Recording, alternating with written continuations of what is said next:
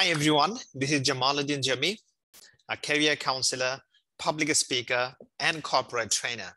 I would like to have the pleasure to welcome you all to my show, Your Career and Life. Today we are going to talk about your career progress. Have you ever thought about why are most people stuck in their careers and lives? Let me share why I was stuck in my career and life.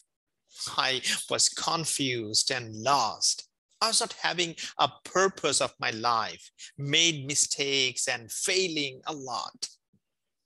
What I did not know is it is perfectly okay if you are confused. It is perfectly okay if you feel that you are stuck. It is perfectly okay if you if you have lost your way.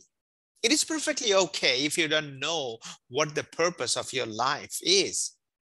It is perfectly okay if you don't know the future sometimes. It is perfectly okay if you have failed miserably. It is perfectly okay if you have made a big mistakes in your career journey. But you now do something about it. What happened in the past? Past is past. Focus on the future. Start doing something new about it.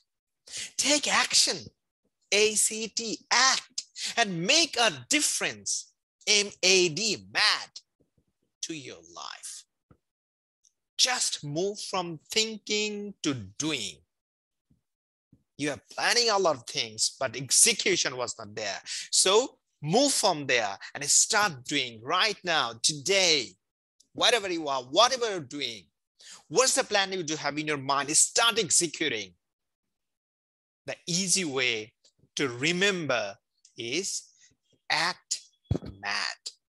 Take action and make a difference. Mad, M-A-D, mad. Another reason why I was stuck, and I call it sometimes a Masiha syndrome. What is that? A Masiha is someone who will come, help us solve all our problems.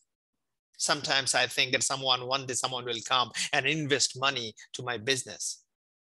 Sometimes I imagine that one day someone will come and offer me a good job. No, it doesn't. No Masiha in this world. So why I wanted a Masiha badly? Because of some points, and I'm going to share the points you might have inside you. Number one, character. Because we need a strong character in our life who will push ourselves to succeed. And it comes from a strong character. And I lacked that character. Most of us lacked that character in life. So I externalized my need for help. I waited for Masiha to come to push me to start. That Masiha did not come and I failed. It might happen to you. So what's the takeaway? Don't wait for Masiha in your life. There is no Masiha. You have to take your own responsibility to move ahead. So take absolute personal responsibility from now on and start doing. Don't wait for anyone. Number two, entitlement mindset. What is that? We think someone has to help us out and that we are entitled to it. That might be my father by giving a seed money to start a business. That could be my elder brother. That could be my sister's husband. That could be my uncle, whoever it is. Government, minister, MP. Forget everything. Have a fresh mindset that you start from your own. So if you need investment, earn it. How can you earn? Do workshop, learn it how to earn investment. If you need a job, earn it. Don't wait for someone. Earn it. Be skilled. Be competent. Earn your job. Then you will see that mindset you need to fix first. Number 3, motivation. We are looking for external motivation. A lot of motivational speakers out there. I respect them. And truly speaking, that motivation only will work if you can internalize it. So don't for external motivational speaker in your life. Rather, you can take the story, you can take that emotional clip in your life, but you need to internalize it. So a true motivation will work if you can internalize it. If your motivation comes from inside you, then it will work. That motivation will not let you sleep. If you're wasting your time, that motivation will not make you waste your time. In the middle of the night, that motivation will tell you, somebody is studying, so start doing, start reading, wake up. If you are your entrepreneurship journey, that motivation will tell you, hey, come on, stupid, you're wasting your time. Don't do that. These people are moving ahead. Still, you are wasting your time with procrastination. Don't do that. Start from a basic thing, no problem. If you are preparing for a job, your motivation will tell you, do this course, take part in this training program, build your networking with these people, have a LinkedIn account and start networking, explore the market. Don't wait for someone will give you as big job, rather earn it, achieve it. Once you have that true motivation, that will work, that will help you. Number 4, getting it easy mindset. Success is success actually comes after a lot of hard work. It doesn't come so easily.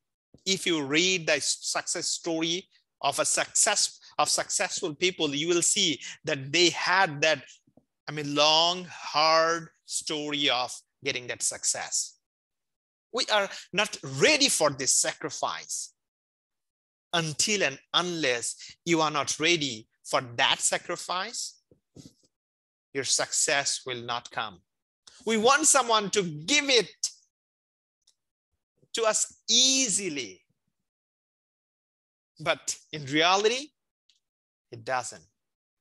You might say you're a parent, you might be thinking that one day you'll be marrying someone and father will have a lot of money and will start that king life. No, in reality, it doesn't happen. You have to earn your own thing. So you have to get out of this easy mindset. Number 5, victim mindset. What is that? We don't take responsibility or action since we are afraid of failure. Don't do that. Failures are the pillars of success. Don't take them as failures, rather take them as your lessons, that you will not be repeating the same mistakes, same failure things in future. Take the responsibility, absolute personal responsibility of your each action and rectify where was that mistake? So in future, you are not repeating that mistake. Through this process, you'll be building your wall, break by break, one by one. So you must have a winning mindset, not victim mindset. You must have that mentality, mindset to accept your failure. Number 7, blaming mindset. If things do not work out, what we do? We can easily blame that Masiha or somebody else, or our luck or environment. So forget about that blaming mindset. You need to have that mindset to forecast things. What can happen? What can happen? If you have that winning mindset, so you will not blame anyone for your life, for your deed, for the result.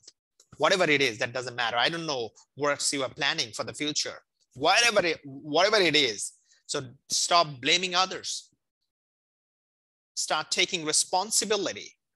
Keep that sentence, phrase in your mind. Absolute personal responsibility. APR. Okay? excuse. Number 8, the last, excuse mindset. We love excuses. I did not have a good family background, so it's not possible for me to start business because no one in my, 14 ancestors, no one was in business. It's not possible for me. We do have that mindset. I'm from a very, a poor family background, so no one was educated from there. It's not possible for me to get educated and win the business world. Conditioning, not having money, etc., etc., etc. Justifies our failures. We are waiting for that Masiha. It took me a long time actually to realize no Masiha will arrive to help me out. The sooner you get to know, you realize that there will be no Masiha to help you out for your business, for your career, for your life, the better you will be with, have a startup to start your journey. So I have finally realized there is no Masiha in my life. I am my own Masiha. If you want to become winner, if you do not want to put yourself in the line of failures, start thinking that you are your own Masiha. I tried and I got it. Are you also looking for a Masiha where you were stuck? I believe you will stop these things. Rather, you'll be taking absolute personal responsibility to move ahead. Thank you very much. We'll see you in next episode, another day. Bye-bye.